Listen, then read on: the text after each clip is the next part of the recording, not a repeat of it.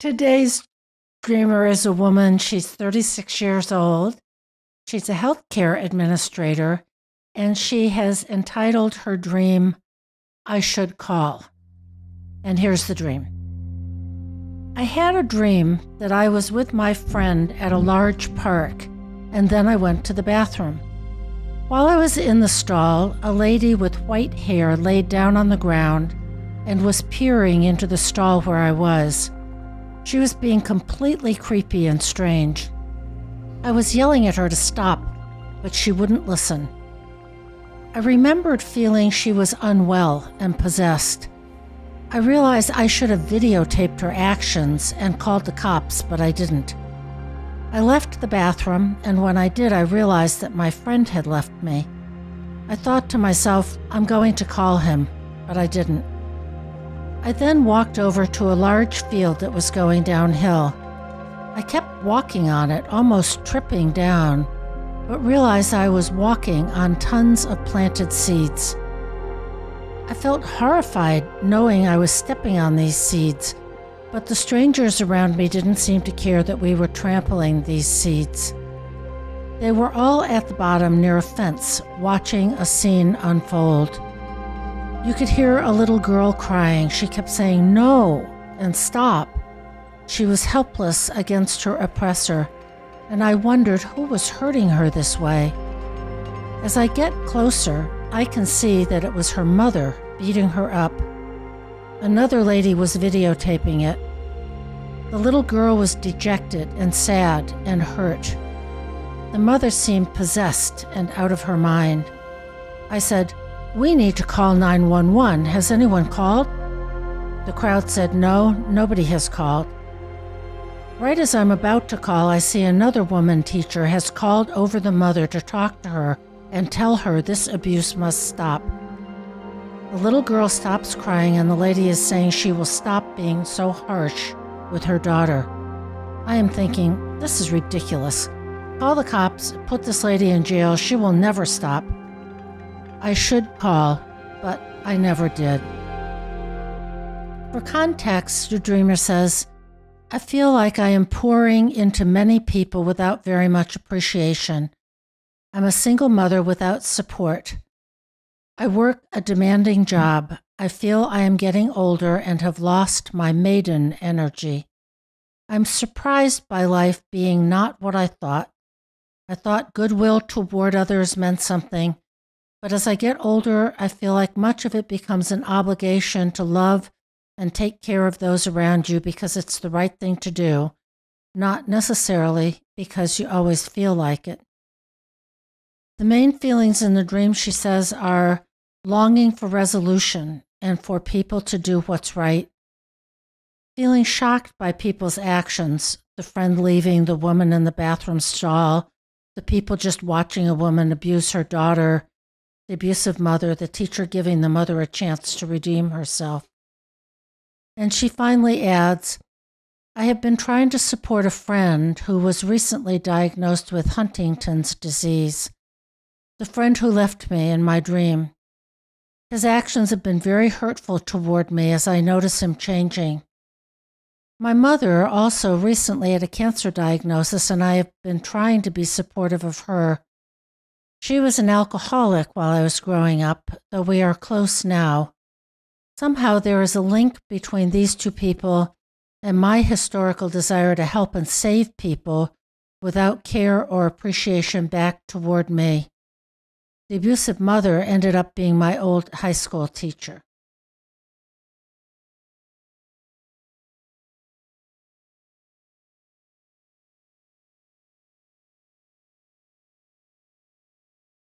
This is a longer, more complex dream. And sometimes what can be helpful with a dream like this is almost to kind of chunk it into scenes. So just first there's this scene of her in the bathroom stall. Then there's the scene of kind of tripping down the hill and trampling on the seeds.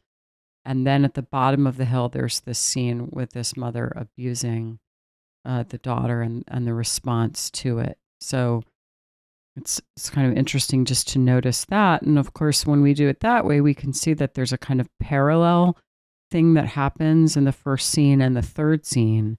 In the first scene, there's this kind of crazy old woman who transgresses, Yeah. and she's sliding under the bathroom stall, and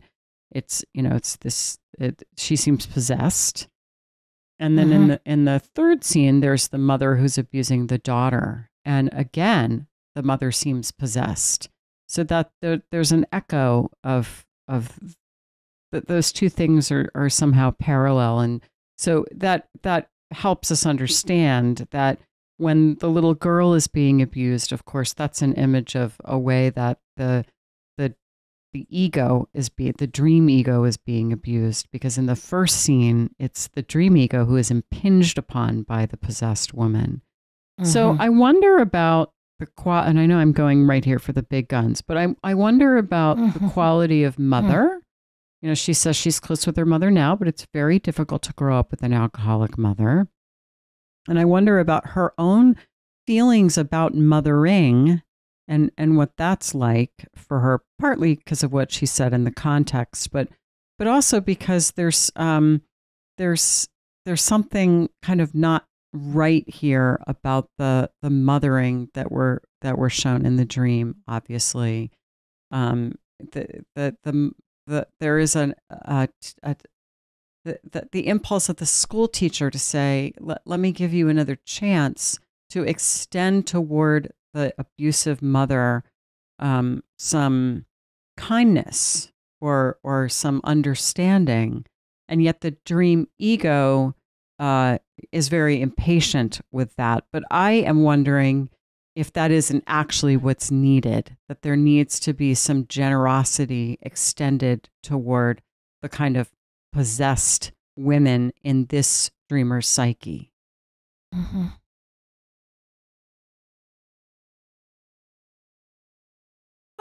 You know what I'm paying attention to in the three scenes that you elucidated, Lisa, is there is no happy resolution at all in this dream. Yeah.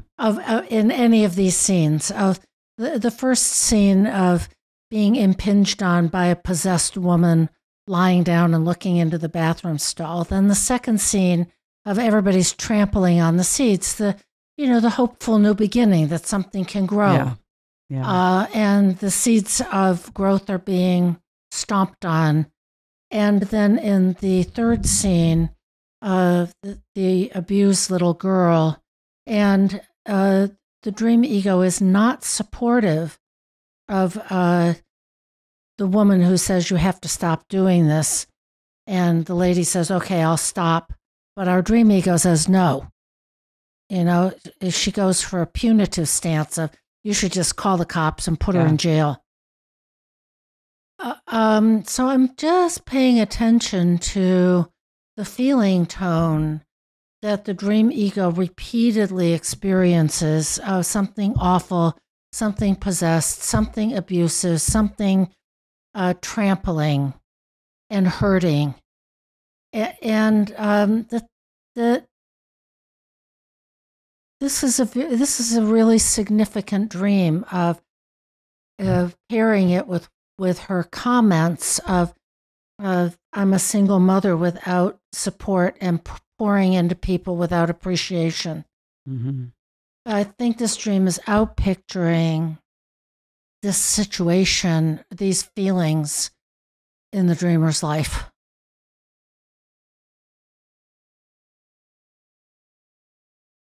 You look really pensive, Joseph. Well, I think there's so many little pieces that I'm just curious about. Any one of them could capture my attention. This phrase that she says, call, but I didn't. She's going to, in the beginning, there's call the cops, but I didn't. Call the friend, but I didn't. Someone should call, they didn't. But I should call, but I never did. Mm-hmm. So there's something about the ego's repetition of the ego being offered a dramatization of some kind of a crisis that requires her ability, the ego's ability to call out, to connect, to ask for help, or ask for clarification, or ask for information or intervention. But it seems that that's the activity I should call, but I didn't. So she's curious about that, secondary to the various contexts that it might have been helpful for her to make a call. Why is she so hesitant to make calls? And what is a call? So it's an action that she would have to initiate. It would require her to ask something, to reveal something. And what I would imagine, it would set something in motion that she would then have to be responsible for. Call the friend and say, "Where'd you go?" And risk perhaps conflict, or call the cops the first time and then perhaps the second time, which then she would somehow be involved with a repercussion, a regulating experience. But she's, for some reason, she's ambivalent at the very least.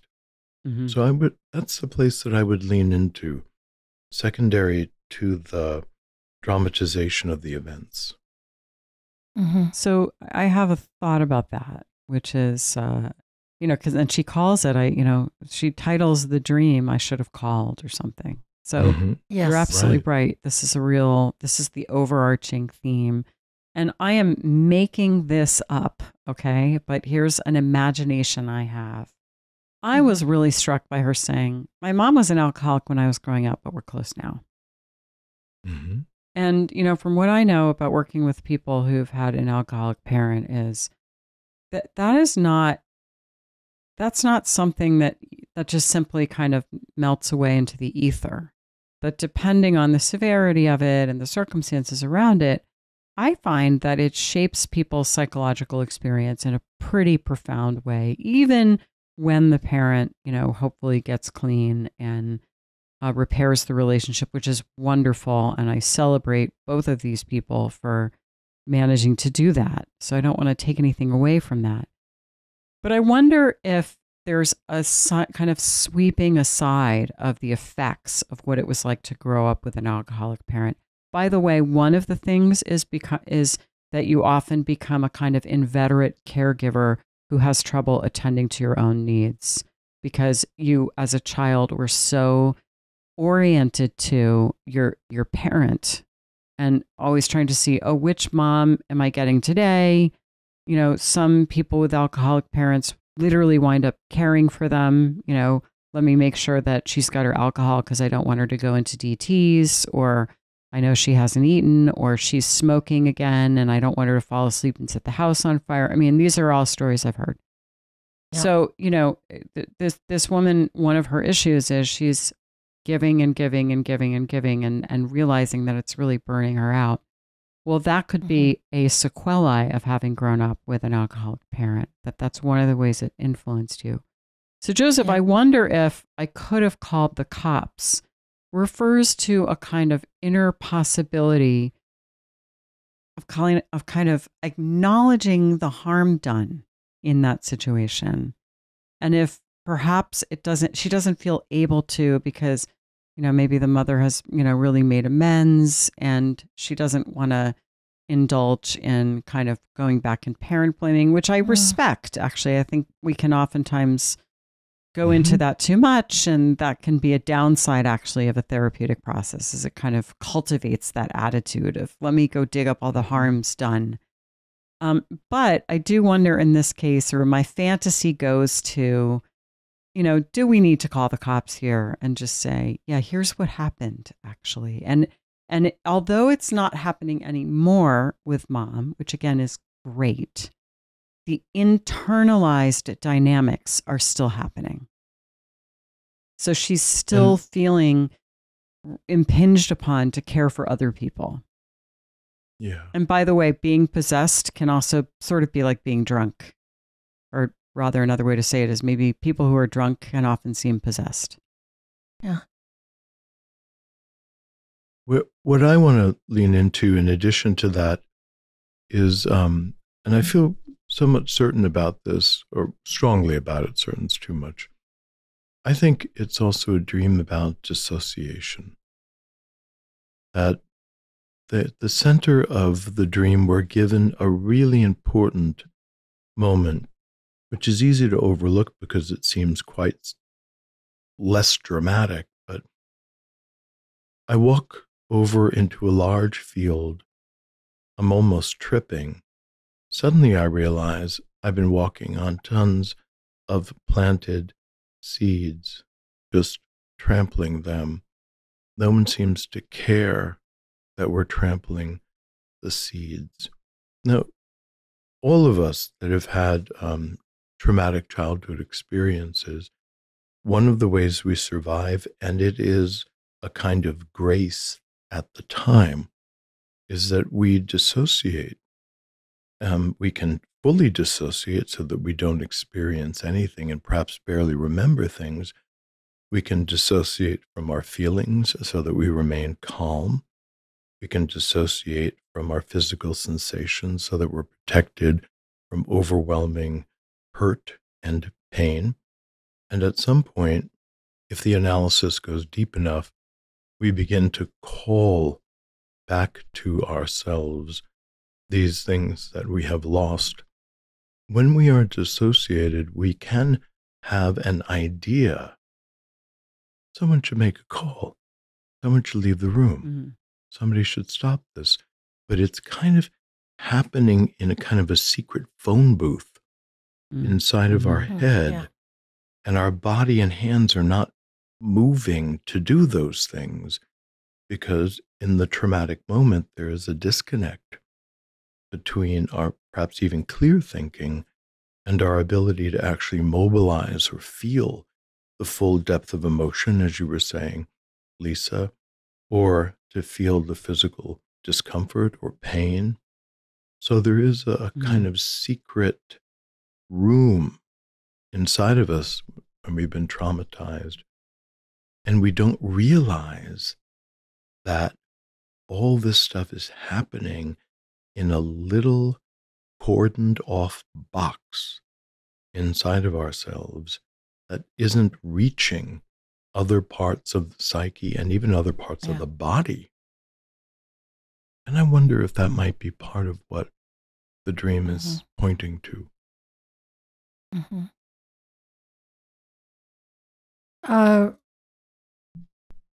I'm really pondering this dream and entering into the mood of it and resonating to what you brought up, Joseph, of all the times in this dream of calling and people don't listen, should have videotaped but didn't, the cops calling, and the very last sentence is, I should call, but I never did.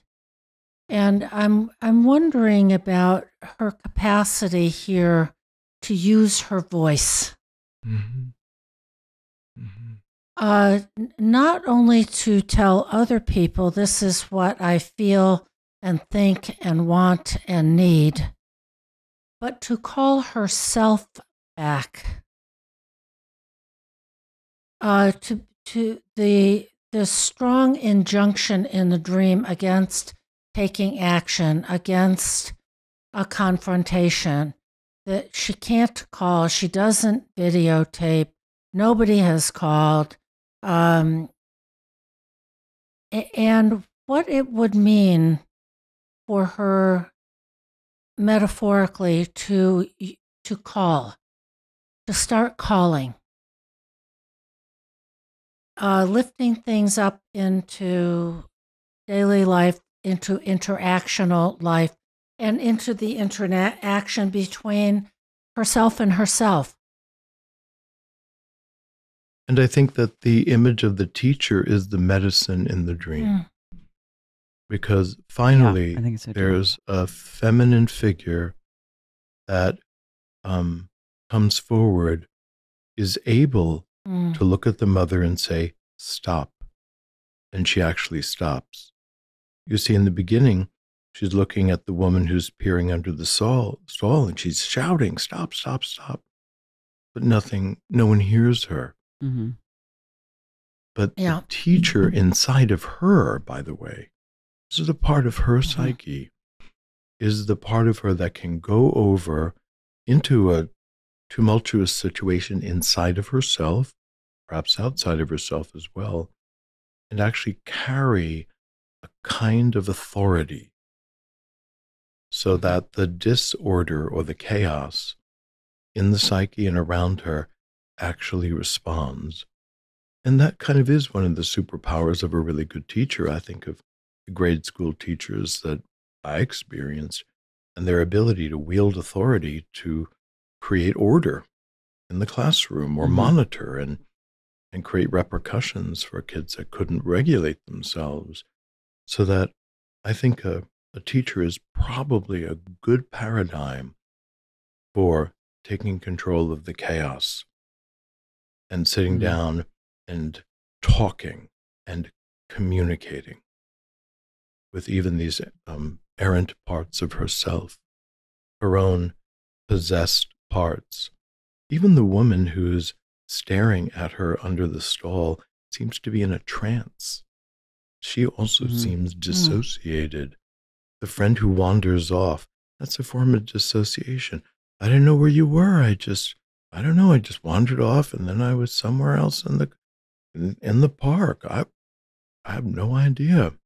The mother's kind of possessed in some dissociated screaming state. But the teacher's holding the reality principle. Stop, come over here. We're going to have a talk. Yep. So there's hope in the dream. And the Yes, teacher I is agree. perhaps a progressed form of herself as well.